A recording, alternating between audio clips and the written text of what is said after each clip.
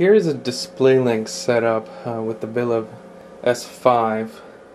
Now I've been trying to run multiple displays off of several different setups. Runs really well on a Core i7. Runs pretty decent on a Core Duo laptop.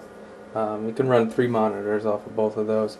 Though the Viliv Atom processor has only really been able to push this one DisplayLink. I have this set up as a docking station.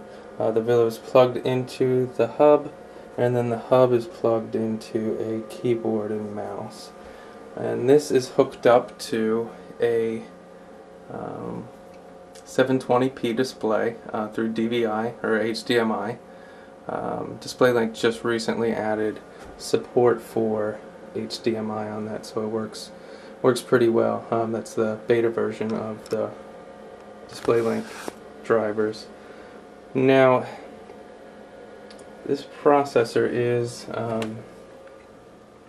it's a fairly slow processor, and the DisplayLink is highly dependent on your processors. So with this, you get it's usable, but it does lag compared to what I've seen on the Core i system. The Core i system, I was able to run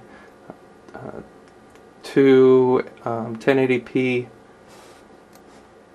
videos along with 2 standard definitions, so a total of 4 videos on 3 different monitors. So this is really, the experience you're getting here is kind of a slow notebook, which the Viliv S5 pretty much is, a lower end notebook.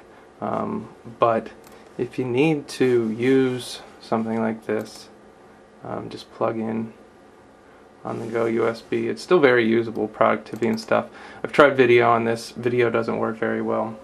It just doesn't have the processing power, even with the DisplayLink, to show video, even lower res video, standard definition. But that's about it.